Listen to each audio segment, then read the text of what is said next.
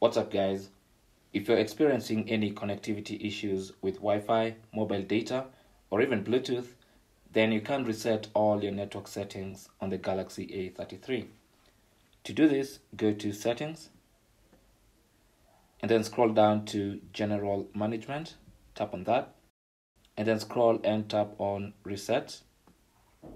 And here, tap on Reset Network Settings, and it's going to give you a summary of everything to be reset. That's Wi-Fi, mobile data, and Bluetooth.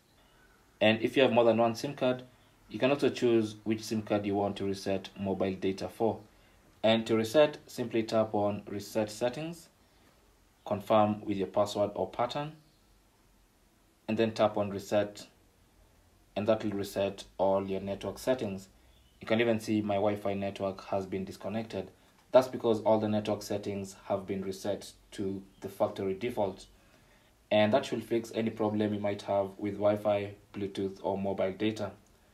Thanks for watching. Leave your comments and questions down below, and good luck.